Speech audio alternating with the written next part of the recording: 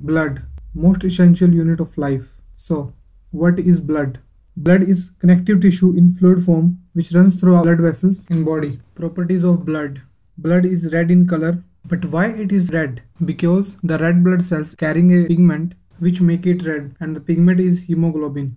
You can differentiate red color into scarlet red or purple red. Scarlet red can be seen in arterial blood because it contains more oxygen, and the purple red can be seen in venous blood because it contains more carbon dioxide.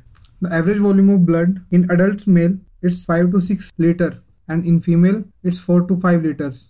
If the blood volume goes higher than 6 liter, we call this state hypervolemia, and if the volume decreases less than 5 liters, we call it hypovolemia. It makes approximately 8% of adults' body weight. The pH of blood is 7.35 to 7.45 in normal range. According to pH level, the blood is slightly basic.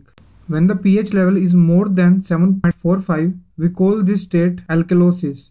And when the pH level is less than 7.35, this state we call acidosis. Blood is 4 to 5 times viscous than water. It is because of red blood cells and plasma proteins. Now move on to component of blood. Basically, the blood is formed from two components, which are formed elements and plasma. Formed elements are red blood cells or erythrocytes, white blood cells or leukocytes, and platelets or thrombocytes. Now take a look at this picture. You can see here 8% of body weight is formed by blood. If you look at centrifuge sample of blood, you can see plasma makes the 55% of blood and formed elements makes 45% of blood. And you can see the buffy coat between plasma and formed elements. It's formed from platelets and white blood cells. If you talk about plasma contains mainly water. It's 91%. And the other part is proteins and other solutes.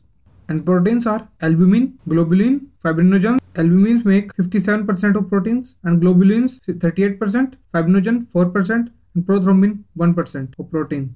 And other 2% solutes are ions, nutrients, waste products, gases, and regulatory substances. Main ions are sodium, calcium, potassium, magnesium, etc. And the nutrients are carbohydrate and glucose.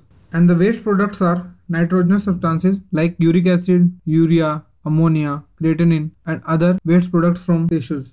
And gases are oxygen, carbon dioxide, and nitrogen. And regulatory substances are mainly hormones and enzymes. Now after plasma, let's talk about platelets and leukocytes. Platelets makes less than 1% of total blood volume, and leukocytes also less than 1%. Erythrocytes makes more than 99% of formed elements. Let's talk about production of blood. So first is hemopoiesis. The process which is responsible for the production of formed elements is hemopoiesis. Second is erythropoiesis, process by which the erythrocytes or red blood cells are produced. And the next is leukopoiesis, the production of leukocytes, and thrombopoiesis, which is responsible for the production of platelets. Let's move to function of blood. Blood play vital role in transport, protection, and regulatory function of body. Transport function, it transports respiratory gases, carbon dioxide, oxygen from alveoli of lungs to different tissues of body, and carbon dioxide from tissues to alveoli.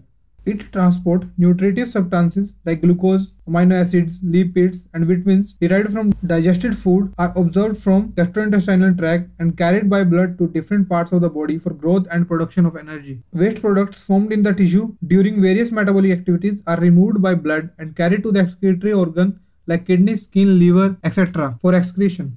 It transports hormones which are secreted by endocrine and exocrine glands, and blood transports these hormones to their target organs. Blood also transport enzymes. Blood also responsible for the regulation of body temperature. It makes balance between heat loss and heat gain. Protective function. White blood cells are responsible for the defense of the body. Neutrophils and monocytes engulf the bacteria, and lymphocytes are involved in development of immunity, and eosinophils are responsible for detoxification, disintegration, and removal of foreign proteins. Plasma proteins and hemoglobin act as buffer system and regulate the acid-base balance. If you found this video helpful, don't forget to leave a like and please subscribe my channel.